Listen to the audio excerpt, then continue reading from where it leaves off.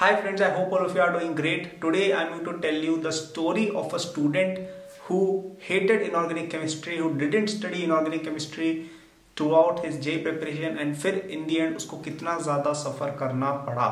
Okay, so there was this student जिसको मैं personally mentor करता था 1-2 साल पहले, आपके थोड़े सीनियर हैं वो, और उनकी एक प्रॉब्लम रहती थी कि he did not like inorganic at all. And I am sure आप में से कई लोगों की ये एग्जैक्ट प्रॉब्लम होगी. और बीच में 1-2 टीवी सीरीज में भी इस तरह की बात आ गई थी कि अरे इनऑर्गेनिक केमिस्ट्री छोड़ दो, तब भी तुम्हारे जेईई एडवांस में इस तरह की बात कुछ की जाती है कि जेईई एडवांस में 40% नंबर आ जाए तो आपको जेईई के अंदर आईआईटी में सीट मिल जाएगी. Inorganic chemistry is only 10% of the syllabus, तो आपको फर्क नहीं पड़ना चाहिए और 40% नंबर आप ला सकते हो. इस तरह की एक बात की गई और उस बच्चे ने वो चीज मान ली और इस चीज के चलते उसने अपनी 11th-12th वगैरह पढ़ाई की. अब उस बच्चे के कंसिस्टेंटली फिजिक्स केमिस्ट्री, उसके फिजिक्स और मैथ्स भी कोई खास नंबर नहीं आते थे इतने.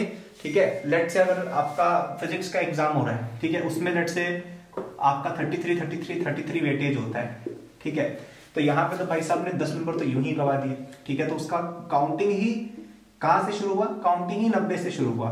तो अब यहाँ पे चलो 20 नंबर आ गए. ठीक है, ये वाले में चलो 15 नंबर आ गए और यहाँ पे चलो भाई 10 नंबर तो कट ही गए, 10 ही ला सकते हो, कितने लाएंगे?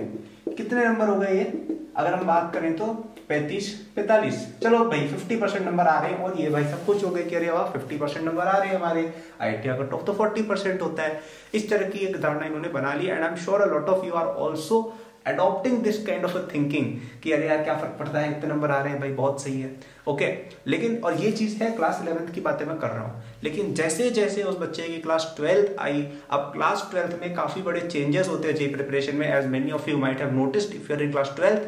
और वो चेंज होता है कि क्लास 12th बहुत ज्यादा डिफिकल्ट होती है compare to class 11th because of a lot of reasons. पहली बात तो आपका सिलेबस ज्यादा आ जाता है क्योंकि 11th का भी पढ़ना है, 12th का भी पढ़ना है. दूसरी बात 12th नेचुरली भी थोड़ी ज्यादा हार्ड है. 12th में ऑर्गेनिक आ जाती है, 11th में इनऑर्गेनिक. ऑर्गेनिक ना के बराबर है. 12th की इनऑर्गेनिक काफी ज्यादा डिफिकल्ट है 11th की कंपैरिजन में. 12th की मैथमेटिक्स भी काफी ज्यादा हार्डर है कंपेयर टू 11th. राइट, चीजें मिक्स होकर आने लग जाती हैं, बैकलॉग्स बढ़ने लग जाती है, बोर्ड का प्रेशर आ जाता है. Right, so because of all these reasons class 12th is much harder than class 11th. तो ये बच्चा जब पहले खुश हो रहा था कि अरे यार मेरे तो 45 मार्क्स आ रहे हैं 90 में से, कट ऑफ तो 40% ही होता है, मैं तो आईआईटी निकाल लूंगा. इस बच्चे के नंबर यहाँ पे थोड़े ड्रॉप होने लग गए. ठीक है, यहाँ पे नंबर ड्रॉप होने लग गए क्योंकि एग्जाम्स डिफिकल्ट होने लग गए, है ना. 12th में अगर आप नोट करेंगे टेस्ट डिफिकल्ट आते हैं अगर आप मॉक टेस्ट वगैरह देते हैं तो. सो इस बच्चे के सारे नंबर कम होने लग गए और यहाँ पे तो भाई 0 अंडर था ही, अपना कोई दिक्कत नहीं है.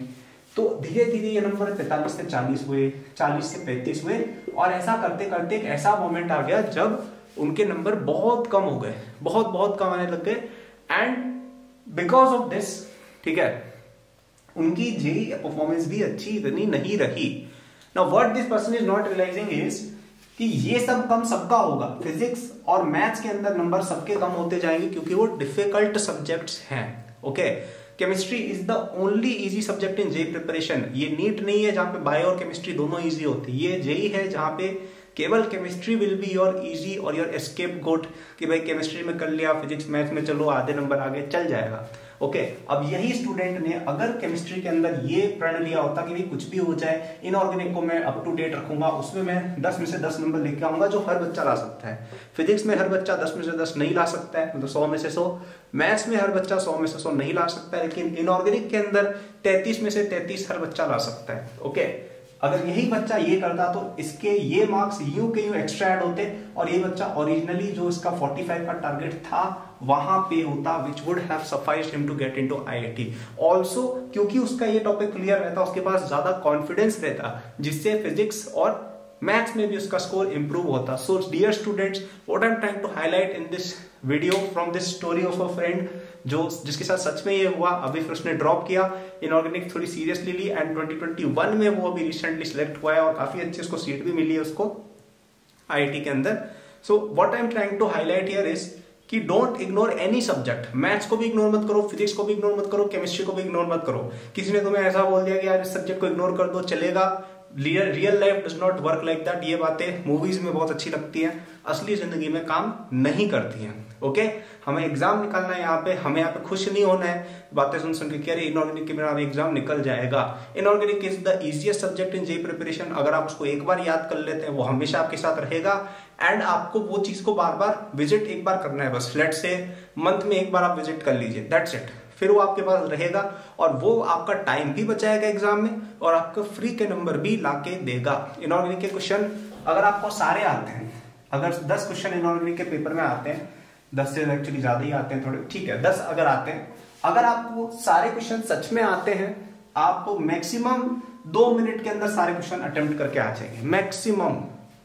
तो समझ रहे हो 10% ऑफ द पेपर आपका कितनी देर में हो गया, 2 मिनट में। कितना टाइम सेव हुआ है। Okay, so my advice to all the students is to kindly focus on inorganic chemistry. That was the message of this video. If you want to study from me, if you want some free short notes, if you want some free guidance, AcadBoost app पर जाना, वहां पे आपको blog भी मिल जाएगा, notes भी मिल जाएंगे, ये दोनों तो फ्री है। और अगर आप मुझसे पढ़ना चाहते हो तो आपको कई सारे कोर्सेज भी मिल जाएंगे जिसके अंदर मैंने आपका जेईई सिलेबस अच्छे से कवर कराया है।